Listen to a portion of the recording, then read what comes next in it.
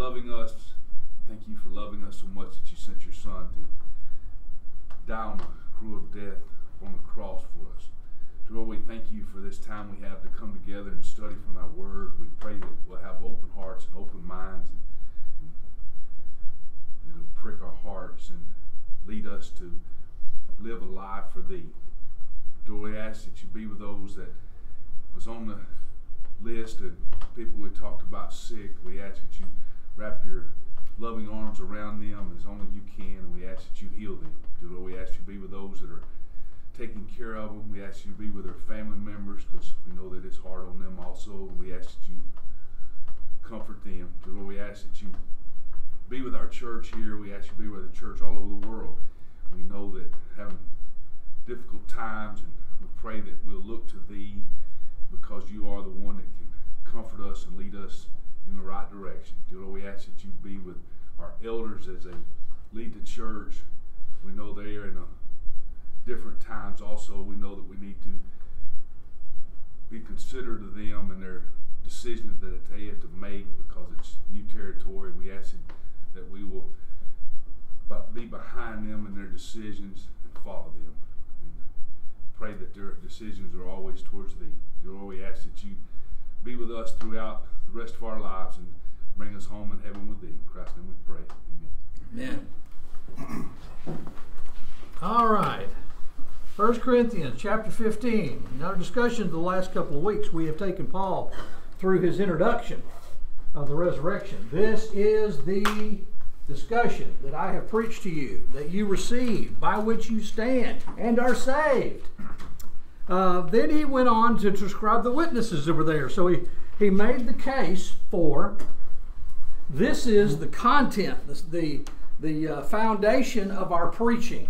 And Jesus was witnessed by many people having been raised from the dead. So he's gone through a great deal of time to create this discussion of the importance of the resurrection.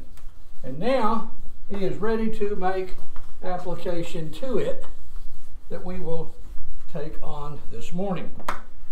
Now, before we go any farther, I want to describe the importance of the concept of if-then. How many programmers do we have in here? Only one? Nobody writes code except Tracy? You don't work on spreadsheets? Excel? Okay, if you write a formula in Excel, surely at some point in time you have used one of the discriminating formulas built in, and whether you knew it or not, if it's going to count up boxes, if it's going to relocate information to somewhere else, copy something by itself, then it has an if-then statement built into it. If this box has a content, then you put it over here. If this has a number, then you do this with it. You divide it, subtract it, multiply it, divide it, whatever. It's got if-then statements built in it. If-then is the primary tool. It is the beginning, it's the underpinning of everything that has to do with logic. If a certain condition is there, then a response will follow. And then you test for that condition. What condition are you looking for? If the room is too hot, then cool it down. We want to cool it down. If it's too cold, then Libby will put on a sweater. She'll put a sweater on anyway. Yeah, I know, but you know, give her a benefit of the doubt. If then, all right. So Paul's going to use an if then nested series. What does nested mean? Nested means you got one after another. Sometimes you have an if-then statement inside an if-then statement, and maybe another one inside an if-then statement, so that you do a multiple condition check. And this is all logic. This is what we do when we plan out something. If it's going to rain, then we need to postpone our picnic. If it's going to be cold outside, then I need to wear a coat, or I may want to drive my car instead of my motorcycle, or whatever. So, if then is a part of everything we do in life, whether you know it or not. So Paul is going to use this. After that he was seen by James, verse 7, then by all the apostles. Then last of all he was seen by me also, as one born out of due time. For I am the least of the apostles, who am not worthy to be called an apostle, because I persecuted the church of God. But by the grace of God, I am what I am. And his grace toward me was not in vain, but I labored more abundantly than they all. Yet not I, but the grace of God which was with me. Therefore, whether it was I or they, so we preach, and so you believe. Now, there's a couple of weeks worth of discussion there in Paul's life, but we're going to let that slide and continue with our discussion. Verse 12. Now, if Christ is preached that he has been raised from the dead, how do some among you say there is no resurrection of the dead? Now, we need to understand Paul's use of the word if. If the sun is shining outside, if the sun came up this morning, then it is a new day. Is there really any doubt that the sun came up? No, there's not. There's no question as to whether or not the sun came up. It is a certainty. And Paul was not disputing whether or not it was the case Christ was actually raised from the dead. That is a given. That's the whole point. We preached it. We saw him. We saw him dead. We saw him alive. This was something that was well documented by everybody. It is a known fact. So he's established it as fact. Okay? So, we have a fact established beyond doubt. So when Paul says, if Christ has been raised, he's not disputing it at all. There's no doubt. He's attaching it to the logic of it. If Christ has been raised, then there is something that we have to consider. What's his first if-then argument? If Christ has been raised, then how is it that some of you say there is no resurrection? What some of you is he think you're talking to? Is he talking to people in the church? Yes. Corinthians. Yes. Was this one of the questions that came up to him? Just don't know for sure. But on this topic, and it seems like a fundamental topic for becoming a Christian, the set of questions that he had to answer for the Corinthians, do you think this is one of them? Truly, I don't. Okay. I don't think it's one of them, because if there was a dispute regarding the resurrection, how would that come as a question? Dear Paul, are you telling us that Christ really did rise from the dead? That seems like an unusual question. Now, the ones that he describes, and he said, concerning the questions you wrote unto me, yeah, they wrote questions on how they should deal with certain topics, how they should handle issues between them, things of that sort. But I really don't think this is one of the questions they wrote. But do I know that for a fact? Nope, I don't. No, he answers this in full length. But the fact that we have, 54 verses? That's a 58 in our chapter.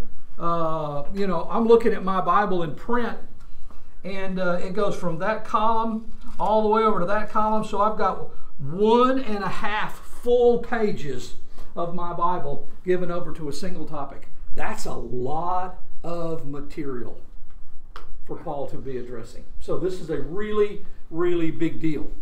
Go ahead. I can't understand how they can call themselves Christians and not believe he arose from the dead. We couldn't. That's we because would be useless for beer if we didn't believe that. That's because you are where you are, and they are where they are. or was it? We have had all of our lives, all of us who are Christians and have been associated with the knowledge of the Bible and Christianity, have a recognition that Christ's resurrection has been an accepted historical fact, at least among Christians, for 2,000 years. That may be a little push, but 1,900 years, there was no debate past the first century. So all of those who would fall into the category of Christianity. But Paul is not dealing with Christians of our time. He is dealing with people who have never heard of this before in their lives. This was the very first generation of people changing from paganism, from Judaism to Christianity. This was brand spanking new. And it's a tough town to do that. I know it is. This is a tough town. Yeah, this is a very tough town. How many of you drive cars? How many people drove cars in 1901? Don't ask me. I was close when I was around. When did the steam car come out? Late 18s? Very, very early 19? Somewhere along in there. Okay, how many of them were there around? Not that many. Well, by the time Henry Ford comes along and decides to put a flivver in everybody's garage, cars become fairly well accepted. But there was a transition period in there where the people who were riding horses hated cars, and the people who drove cars were weird. Now it's accepted. We don't think anything about it. They had come from a society, there was no resurrection from the dead until Jesus came. Who was raised from the dead? Nobody. Who did you talk about people being raised from the dead? Nobody. Didn't exist. The concept of some aspect of eternal life was a part of many religious ideas, the Egyptians and some others, but generally speaking, this was not a well-known thought. So when the preaching of Jesus, resurrection from the dead, and nobody living ever died and came back. Didn't happen. So this is brand spanking new. Okay, you're telling me this guy was killed by the Romans on a cross, put in a grave, and he came back to life? Are you kidding me? That's what they're dealing with. Chip? Well, two things. I think we're dealing with people that are ignorant and cynics. So I think he's dealing almost with two different... By ignorant, you mean just ignorant, uninformed, not realizing foolish, silly. That right. the death, burial, and resurrection is tied to reconciliation to God, and they're still learning the. I mean, how some would of these they? People. How would they know that? Exactly, and some of these people are. Remember, it's just a short time ago. They weren't even supposed to be around a Gentile, intermarry with a Gentile. These are Jews. We're talking about Corinthians. They're pagans. Right, but what I'm saying is they're even these worse. Two groups together is right. just a. Yeah. These people were like, wait a minute, you can't even like the woman at the well. Right. I mean, there's a short time period when you couldn't even be together. All this transitional stuff is really happening. Right. And we know some more about people are wondering why Christ isn't even back yet. If you like the Thessalonians and stuff. So there's a lot of I think ignorance and cynics pulling the people that are just ignorant away. Because of the scriptures, we know more about Jesus today than they knew about him when they were living. Exactly. Say that again, loudly. I said, because of the scriptures, we know more about Jesus than the people that actually saw him. Do you understand that? We know more about the Lord than the people did of the first century. If we do, then what don't we have to do? Good question. They had none of this knowledge. Now, they had snippets and pieces of first-hand knowledge, and they had second-hand knowledge from sources, but they did not know what you know. You got the whole thing, start to finish. From creation all the way to Revelation, you understand God's plan. Peter didn't know that. It would be revealed gradually over time. Peter, on the day of Pentecost, says to those who ask, men and brethren, what shall we do? Repent and let every one of you be baptized in the name of Jesus Christ for the remission of your sins. For the Lord our God will give salvation to whom? To as many as the Lord our God, to those who are near and to those who are far off. Now when Peter said as many as are near and those who are far off, what was he describing?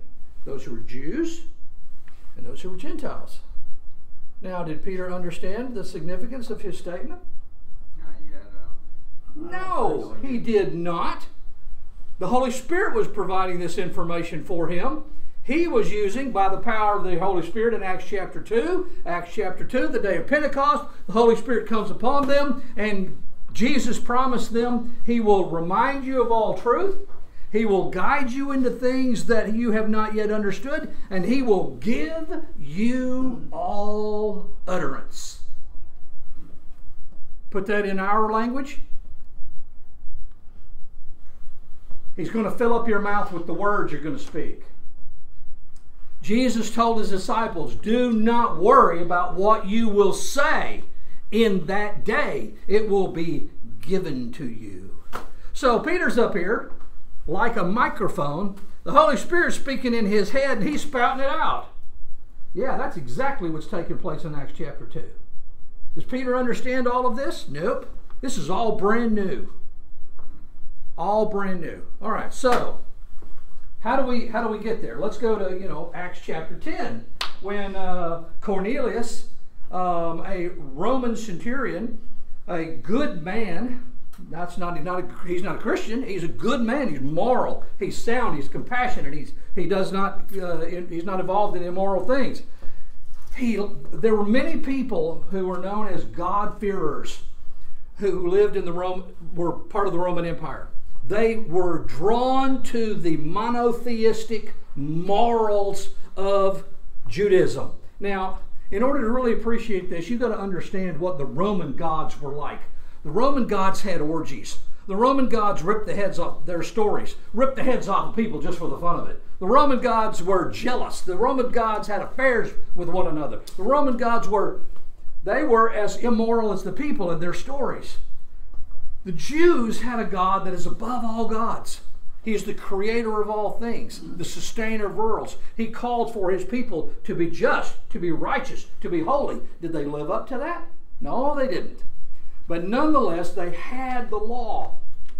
And there was a great number of people who followed that because Judaism taught a single, powerful creator God with morals. And they were drawn to it. Cornelius is one of them. He worships God. Who is another one? Acts chapter 8. We don't know him by name. Ethiopian eunuch. He travels up from Africa to come to Jerusalem to worship God. Why? He's not Jewish. No, but he knows about the Jewish God. He has scriptures. He's reading from the book of Isaiah. This is a guy who wants to follow this God. All right, so Cornelius is praying to God. He is living for God, and God reaches out to him and gives him a message from an angel. Send for a guy who's living at the house of a guy named Simon, a tanner in Joppa, and have him come here, and he's going to tell you something you need. Why didn't the angel tell Cornelius what to do to be saved? 1 Corinthians 1:21, God chose through preaching to save those who believe. There is no instruction from any being other than a human being telling us what we need to be saved. God made sure that was the case. So when Joseph Smith starts talking about all the stuff that somebody whispered in their ear, telling him what he needed to do, hogwash. Well, were you there? I don't have to be there. I know what God's plan is. Show me a counterfeit bill. How do I know it's a counterfeit bill? Who made it? I don't know. Where did it come from? I don't know. Well, maybe it's really good. Doesn't matter. If I know what the real thing is, the other one's obviously counterfeit. If it's different, it's not from God. Okay? So, Cornelius gets this message. He says, send to Joppa. Get this guy. Peter comes. Peter's not going to go. Peter gets a knock on the door, but before he gets a knock on the door, he gets a message from God. He's upstairs waiting for lunch, and he falls into a trance, and he sees the vision. What's the vision? All right, so there's this big sheet that's let down. It's held at four corners, and it's full of animals. All right, so he's got this whole herd of animals in front of him in this big thing. Peter's hungry. He's up there on the top waiting for lunch. I'm ready to go. Rise, Peter, kill and eat. And inside that sheet are clean animals and unclean animals. What could Jews eat? Not barbecue pork. Well, they could eat sheep. They could eat goats. They could eat cows. Deer. They could eat Yeah. The goats and deer. Yeah, they could eat goats. They could eat deer. What else could they eat? Split hoof, chewed cud. Certain birds could eat fish. Some. As long as they had scales, they could eat fish. Could they eat catfish? Nope. No, you can't have a catfish dinner. Quick story in the weeds. I went fishing with a friend of mine at a place, and we're fishing in this pond. He says, "You don't have to worry about any catfish in this place." I said, "Why that?" He said, "'Cause there aren't any catfish in this." I said, "How do you know?" He said, "Because the guy's Jewish." And he dug it, and he's not about to have a catfish in here. I said, "Well, that's cool." Anyway, we caught a lot of fish. It was a good day. So here's Peter, and there's clean and unclean animals in this sheet, and God says, or the vision says, "Kill and eat." And Peter says, "Not so, Lord. I am not eating some of the animals that are in there. I have never eaten anything unclean, and I'm not about to." And the message then says, what? What God has made is clean. Anything God's made. What I have made, it's all clean. Wait a minute. That is absolutely contradictory to the Old Testament. Everything that God made was not clean. It could not all be eaten. What does that mean? Is God in conflict with himself? No. God's changed the rules. Can God do that? Sure he can. How many of you were running a computer when you got Microsoft 1.0? It wasn't even labeled 1.0. I had one of those. It had a 10 megabyte hard drive. 77. Way back. Okay, well then you get DOS 2.0. Is DOS 2.0 the same as 1.0? No. How about 3.0? And then you got Windows. Wow, Windows. Then you got Windows 95. And then you got, well, what all, it went through. Did God change the rules? Yes. The Old Testament had a different set of rules. What were the rules on the Old Testament law? Well, there were a whole bunch of them. We don't have time to talk about them all. But part of the law was there were certain things you could eat and certain things you can't eat. What things, as Christians, can we not eat? Can you eat catfish? Yes. Jews couldn't. Why can we? Change the rules. Can we eat pigs? Yes, we can, except for Shelby. Shelby can't eat pigs. That's because she grew up in Texas and thinks all barbecue should be from a cow. I grew up like that. Eventually, I backslid. And now I accept that barbecue can be both cow and pig. Yeah, don't push it. The rules changed. So we're not going to Jerusalem anymore. We're not going to offer sacrifices anymore. We're not going to have priests anymore. Wait, we are going to have priests. Who are they? Christians. Raise your hand in here if you've been baptized and are a Christian. You're a priest. You're a priest to God. Priests have the right to go directly to God. All of us, Peter said, we are God's priests. Jesus is our high priest through whom we go to. Can we go to God and carry the sacrifice for sin like the Day of Atonement in the Old Testament? No, we cannot. Why not? We're priests. Only the high priest could do that. So even under the new law, there is still a high priest and there are priests, and we are priests and we offer sacrifices. And the writer of Hebrews says in chapter 13, what are the sacrifices that we offer? Ourselves. The fruit of our lips includes the sacrifices that we offer to God. When we come together to sing and worship and pray, what are we doing? We're offering sacrifices to God, just like the people in the Old Testament did. This is God's plan. We are priests offering sacrifices, and we participate in it. Okay, get out of the weeds. Let's get back on the path. We have a new plan, and the new plan is there's going to be a resurrection from the dead, and we are going to have Jesus, who is our high priest, who has made the sacrifice, and now all of these things are going to be where they are. And those who are Corinthians, who are Gentiles, and they didn't know anything about Jesus, they didn't know anything about God, they have to learn quickly about God. The Jews who became Christians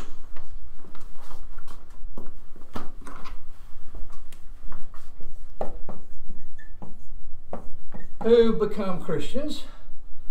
that's going to be too long. Let's go here. They are going to have all of the Old Testament knowledge, and then they are going to, as it gets written, they're going to have new information, which eventually this is going to coalesce into what we call the New Testament, but it hadn't been written yet. The Bible, the New Testament scriptures, have not yet been written, but they're going to be. So we're in this interesting transitional time. The Old Testament things are diminishing, going away. The New Testament things are increasing, they are growing. But there's an overlap right in here where we've got some of both. The Jews are still practicing Judaism. Jerusalem still got sacrifices going on. Are they valid? Are they supposed to be happening? No, but they still are. The Apostle Paul will go to Jerusalem, and he and some of his people who he's with ceremonially cleansed so they could go to the temple. Good idea or not? There are some who say Paul miscued right there and shouldn't have been involved in that at all. Nonetheless, he did. This is going away. This is growing. Here's the work of the Holy Spirit, which will eventually end in the written New Testament scriptures. And when that occurs, when the Holy Spirit has guided these people into all truth, then there's no need for the active, miraculous Holy Spirit anymore. Now the words of the Holy Spirit are written. This is the work of the Holy Spirit continuing in our lives. Does the Holy Spirit still speak to us? No. Through the Word. Just through the word. Now, if Christ is preached that he has been raised from the dead, how do some among you say that there is no resurrection from the dead? Where'd those words come from? Me or the Holy Spirit? I didn't write them. I didn't have that knowledge. I didn't create it. Paul didn't create it. Where did that information come from? Holy Spirit. Paul says, it's not my gospel, it's God's gospel. It's not my words, it's God's words. And God chose through the foolishness of the message preached. The preaching of this message is what's going to save these people. All right, so we're in this preaching. We are now reading from 1 Corinthians chapter 15. They didn't have 1 Corinthians 15 until Paul wrote it to them. So they are brand new learning this. Long answer to your question, Cecil. Why were they having trouble? Because it's brand new for them. It's not for us. We've been around it forever. Okay? Ron. Wasn't Paul working totally on hearsay? Not as a witness to the resurrection or... Y'all be nice to Ron. He's missed a few weeks. We spent the last 3 weeks talking about that. Okay. No, Paul says he met Jesus face to face, and he did, in Acts chapter 9. And he met Jesus additionally face to face, I believe, for a period of about 2-3 years that occurred after that. So no, his information is not hearsay. But he was not a witness at the resurrection. No one was a witness to the resurrection. But there were witnesses of Jesus coming back. Yes, and Paul's in that group. Yeah. No one was a witness of the resurrection act. They were witnesses of what followed in Jesus' resurrection. Okay? Understand that? No one watched him come out of the grave. They saw him after he was out of the grave. Now, John chapter 11, who watched the resurrection of Lazarus? Everybody's there. Whoever's in that town watched it. Nobody watched the resurrection of Lazarus either. They weren't in that room when he came back to life. They watched him when he walked out. in their estimation, that his resurrection was when he walked out. He was laying down, he was dead. He came to life, got up, walked out, still bound, out of the cave, the burial where he was. Who watched him come to life? No one watched him come to life, but they saw him immediately after. Well, before they rolled the stone back, they said don't do it because there will be a bad odor. The Yeah. Bible doesn't say anything about any kind of odor when that stone was rolled away. So was he already resurrected? No. He was in there stinking. God turned him from a stinking body to a living body. Nobody saw it, but it happened. Tabitha? She wasn't stinking. Right, but there was She died. parents. That's right. Jesus raised a few people from the dead too. So there were some witnesses of certain people coming back from the dead. But no one saw Jesus actually rise up. They saw him after the fact. Now, does it make any difference that we didn't see him actually rise up off the stone? No. Doesn't matter a bit. Doesn't matter a bit. If he is walking around, then what happened? He came back to life and got up. Okay, so if Christ is preached that he's been raised from the dead, has Christ been preached that he's been raised from the dead? Yeah, that's what Paul spends the first 3 verses about. I preach that he's been raised from the dead. Was in fact Jesus raised from the dead? Yes, that's what he spends the next 8 verses talking about. All the people who saw him raised from the dead. So, was he raised from the dead? Absolutely. Is this what we preach? Absolutely. All right. Is this what you believed? Yeah, you did. This is what you said you believed. When you say, before you're baptized, I believe that Jesus is the Christ, the Son of God. Or perhaps someone asks you, do you believe that Jesus is the Son of God? Yes. And Paul will say in Romans chapter 10, with the mouth confession is made unto salvation. That statement is an important part of our obedience. Nobody can be properly baptized until they acknowledge they believe Jesus is God's risen Son. We believe in the resurrection of the dead. Several years ago, we are not getting out of this verse if I start this story. Several years ago, what's the proper phrase? I have assisted in a number of people satisfying their consciences that they have been properly baptized. Sometimes that occurs because someone will call me and say, or we talk together and say, I was about 10 years old when I was baptized, and I'm not really sure that I knew what was going on. Some of my friends were doing it, and I just did it. I don't really know why.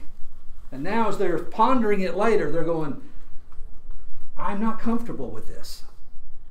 I don't know for a fact that I had this in my mind when I was baptized. And they say, I want to make it right. And it's real easy to do. How do you do it? Go find you some water and baptize them. Now, what are we doing? Are we baptizing them for the first time or baptizing them for the second time? Don't answer that question. In Acts chapter 19, Paul runs into a bunch of folks in Ephesus. And he says, have you received the Holy Spirit since you've been baptized? And they say, what Holy Spirit? We don't know what you're talking about. Paul says, you don't know what I'm talking about. You don't know anything about the Holy Spirit? Nope. Well, then how in the world were you baptized? We're baptized in the baptism of John. Oh. John baptized for the remission of sins. But that wasn't the final deal. There's a baptism 2.0 and you need it. You got 1.0 and you need 2.0. You need an upgrade. And so Paul baptizes them in the name of Jesus. Now, were they believers? Yes, they were. Were they following God? Yes, they were. Had they been baptized? Yes, they were. Were they Christians? Not exactly. They weren't there. They were on the process. They were on the way, but they weren't there. Why did Paul baptize them again? Did he baptize them again? Well, he baptized them. John had baptized them. You put terminology however you want. They weren't where they needed to be yet. And Paul says, you're not there. You got to do this. All right, so I've had people who've said, I don't know, I don't know where I am. I don't know what, I know that I was baptized. I know, but I don't really remember. This, and I've had lots of those. Different scenarios with each of them, but basically the same thing. Sometimes it's just, I don't remember what I was thinking. I was just so young. I'm not sure I understood, and now I understand so much more, and I really want to make sure.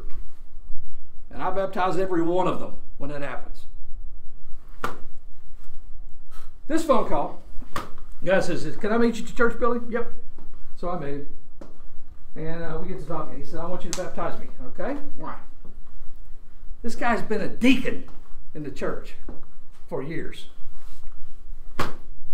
And he said, I'm not sure I'm okay. I said, why not? He said, well, I've got some questions about how it happened. What was going on, when it happened. I said, were you baptized in water? Immersed? Yes. Did you believe in Jesus? Yes. You know what his hang-up was? He said, I'm not sure that I've made proper confession. I'm not certain that I confessed the name of Jesus before I was baptized. And he said, I am not willing to go into judgment, not knowing whether I have actually done what God wanted me to do. I said, okay, let's fix that. We got up in the water, into baptistry. And I said, y'all will never meet him. Joe, do you believe that Jesus Christ is the Son of God, risen and living at the right hand? He said, yes. I started. I now baptize you in the name of the Father and the Son. Wait. Okay, what? He said, I want to say with my own mouth. I said, okay, what do you want to say? He said, I want to say, I believe that Jesus is the Christ, God's Son, sent to save the world, and that he died and was raised again and is living with God. All right. I heard you say it. You ready now? Ready now. I baptize you in the name of the Father, the Son, and the Holy Spirit for remission of your sins. And I baptized him. And he went on his way rejoicing. Just like the Ethiopian eunuch did. Because he knew he had done what God wanted him to do. All right. These Christians here in Jerusalem, Christians here in Corinth, when Paul preached to them the gospel of Jesus Christ, what did he do? He baptized them. Are you sure he baptized them? I'm positive he baptized them. How do you know he baptized them? Paul said, 1 Corinthians chapter 1, I didn't come to baptize, I came to preach. And I'm glad I didn't baptize any of you except for the household of Stephanus. Yes, Paul did not personally do the baptizing of them, and it's a good thing because they all then turned to become followers of, I'm a follower of Paul, or I'm a follower of Peter. So Paul says, I'm glad I didn't actually do it, but every one of you were baptized. And you were baptized for the remission of sins, and you were baptized by being immersed in water, and they were baptized after confessing. What did they confess? That they believed Jesus is the Christ, the Son of God. And what goes along with the preaching and teaching of Jesus as the Christ, the Son of God. That he was taken by the Jews by lawless hands, was crucified, was buried, and then was raised from the dead, where he was seen by a whole bunch of folks, and then in Acts chapter 1 ascended back up into the heavens. And then from that point on, the preaching of that message went out. So Paul says, if Christ was preached that he was raised, and you've accepted it, how can you now say there is no resurrection from the dead? What they're denying is the possibility of resurrection. Their worldly views have taken back over. These aren't Jews who are having trouble. That happens in Hebrews. These are Gentiles who were having trouble, who are now saying, this whole risen from the dead thing, we're not believing it anymore. So Paul's going to say, you can't be a Christian and not believe in the resurrection. And that's where we're going over the next 2 years. period of time. Thank you for your attention and comments, and we'll be dismissed.